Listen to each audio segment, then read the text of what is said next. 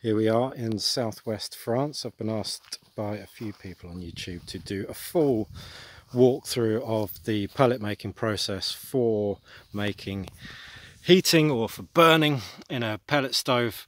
I've just run this through the mill. I'm not going to take a video of it running. I already have one up on YouTube. You can see it coming out. I'm just a bit too busy doing it to explain everything as we're going, because it takes quite a lot of time and effort to do it. So just wanted to walk you all through the process whilst the pellets are cooling. I started the journey on pellet making to use as heating in my house a couple of years back. I bought a little electric 4 or 5 kilowatt pellet mill from China, which does not make wood pellets. It just doesn't. It makes biomass pellets, you know, at best grass if you're lucky. It's for chicken feed or feeding animals. Really, you know, they get stuck pretty easily with anything, you know, close to wood, softwood, and you would never get hardwood in them. So I'm here in southwest France. I've got 2 hectares of land and arrived as a wet behind the ears Brit man, thinking that I could use the ride-on lawnmower, much to the amusement of the locals, to do my work around here and cut the lawn. Nevertheless, I found out the hard way, and now have purchased a tractor, a 70 or 69 horsepower Czechoslovakian tractor, the Zetor 6211. It's a great workhorse. It's from 1989. Works well. I can talk you through that maybe in another video. Bought the pellet mill again from China, from Alibaba. Imported it. It's a PTO shaft, a 360mm die plate, and it works fantastically. It is a roller turned, so the drive shaft connected here, oh, that's still a bit hot, turns the rollers to a fixed die plate, and then down here the drive shaft comes all the way through, and there's a rotating platform. Again, I don't think that you can quite see that.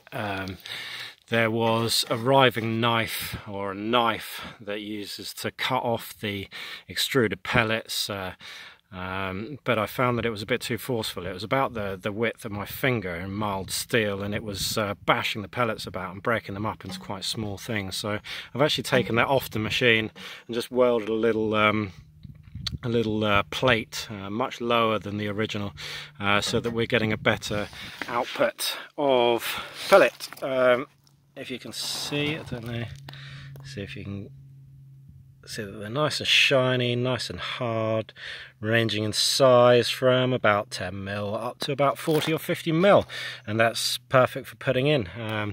They have a pretty good consistency. This is 100% oak. It's 100% oak that I get from a friend about 20 minutes away, who gives me his sawdust for free. It's actually not quite sawdust, it's shavings. He's a joiner, and it costs him money to get rid of it, and he makes tons and tons of it. So he's making staircases and all sorts of joinery work, so he gives it away as it costs him money. There's my solar panels. I need to go on the roof. I need a new roof first, but hey ho. So this is what I run the stuff that he gives me through. You can have a look at the this is how he gives it to me. You can see it's more like shavings there from a large industrial router, and that will go. I put a few bags through just straight like that, but sometimes there are slightly bigger chunks in it, and it just, you know, you don't really want that going into the machine. So I put it through this 4.5 kilowatt hammer mill, sort of rotating load of blades in there. It makes about 250 kilos an hour, but it's 250 kilos an hour when you're putting, you know, pretty coarse stuff through. Whereas if you're just putting this stuff through, it almost just goes straight through, and it's got a fan that pulls it through. And this is just a little contraption I've built myself, because it does force the air out quite considerably. You have to stop the air from coming in, so you make a kind of seal with this and seal it up to put it in. So yeah, 100% oak into the pellet mill, making nice quality pellets. The other modification that I've made to this is, originally this comes with it's kind of a pallet sweeper arm, and the sweeper arm was a little bit too high off of here. You know, it's again attached to the drive shaft, but was meant to, you know, knock the sawdust through the holes that you can open and close to give a kind of specific feed rate. But it didn't work particularly well. It kept the steam locked up underneath there, and yeah, steam was kind of billowing out. So it's better just to hand feed it in quite slowly, or bucket feed it in. And yeah, obviously once you finish passing it through, you then want to put some oily material through. So this is just this is ground up leaves, but it's about 20-30% just like leftover hydraulic fluid oil that you put in, and you just run that through a couple of times through the die holes when you're finished, so that the die holes don't lock with any woody material. You have to just put it through a couple of times, so that the material left in the die holes when the machine cools down is oily, so that the next time you run it, it'll come straight out. Because if it's still wood, then you run the risk of having to drill the die plates out, which I can tell you from personal experience is not very fun. I have yet to actually burn any of these. They look absolutely fine to me. I don't see why they wouldn't.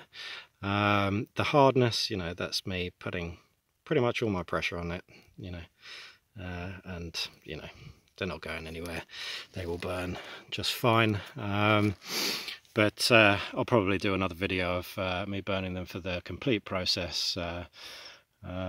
Yeah, if you have any questions, just ask, because, you know, I'm interested in this process, with people learning how to kind of, you know, make their own heating, be a bit more off-grid, disenfranchise themselves from the state and the governing authoritarian politics that's happening in the world today, to be a little bit more free with a view like that. All right, thank you guys, and yeah, send me any questions.